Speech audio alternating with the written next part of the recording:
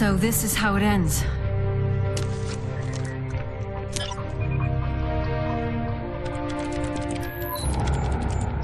Today, the coalition of ordered governments ceased to exist. Chairman Prescott, he abandoned us some time ago. We can't pretend we're a government any longer. It all began on E-Day, when the Locust emerged and overran us. We tried to stop them with the Hammer of Dawn, incinerating our own cities, killing millions of our own people. But the Locust kept coming.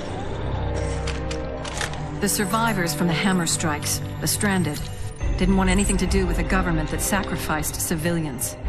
And after 15 years of fighting, we even had to sacrifice the last human stronghold, Jacinto. We sank the city and finally stopped the Locust army. The war was finally over. Reduced to refugees, we found a remote island where we could start again. But some things could never be rebuilt. The broken hearts, the broken minds. Then a new enemy came after us, even worse than the last, the Lambent. Now they're spreading across Serra, killing everything in their path. We've held them off as long as we can. We're out of options.